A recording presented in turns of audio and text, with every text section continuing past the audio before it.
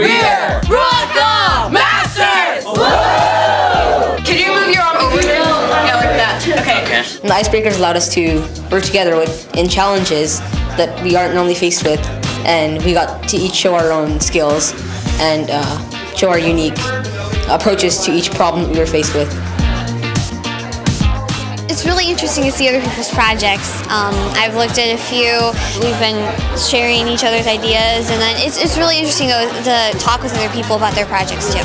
Now, have you tried it actually to, like, when you've run and you get those breaths? I have not tried with asthma. I have tried just breathing normally. Right. The judges really ask questions that challenge your comprehension. They really take you to new levels, ask how you can apply your project in the real world, and it's really humbling to see such great scientists come and talk to us and actually show good interest in the projects that we have that could potentially change the world. That's really smart. Wow.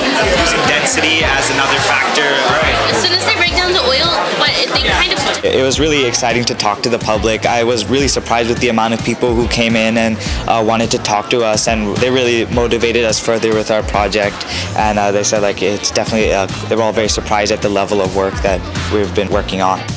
Math, applied science, technology, and engineering for rising stars. Congratulations, Broadcom Masters. It can't be the femur because the femur has two of the... Yeah, that's what I was saying. In science, you normally don't work alone. You normally work with other people together in a team. It's also one of the 21st century thinking skills. Nice. We all had a bunch of different ideas, and like by the time we actually figured out what we were doing, it was pretty easy, but it took forever. SSP is known for its world-class science competitions, and Broadcom Masters is the premier science competition for middle school students in the United States.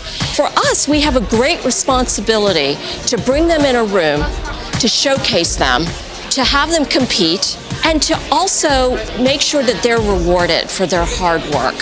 And that's really, really important because that keeps giving them the inspiration to keep going.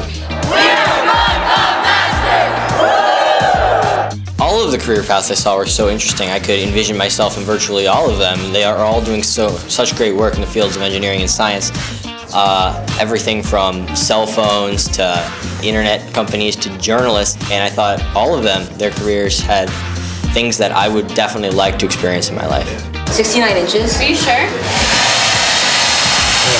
The Broadcom Masters gives kids a chance to hone the 21st century skills of critical thinking, collaboration, communication, and creativity, ultimately giving them the confidence to continue with STEM subjects throughout high school and college in order to find opportunities and careers that await them if they stay with STEM subjects. Are you back to your original code now? Copy and paste the exact line. Call the function and say, I know what this is going to do instantly, right? So you're basically just inserting another random location of the apple. So the grid changes color every new game. There's a bomb apple that moves around.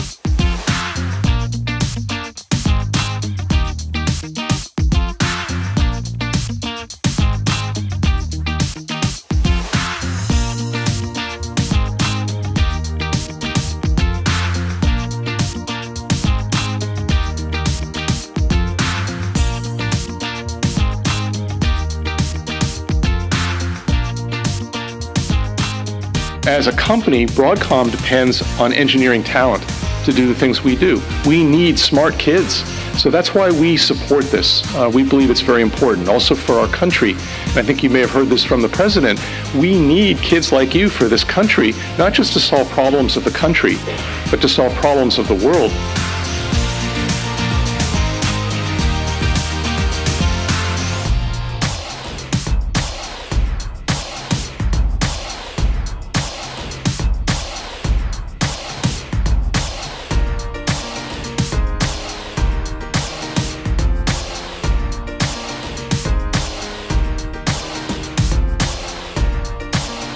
'14 class of Broadcom Masters, you guys are amazing.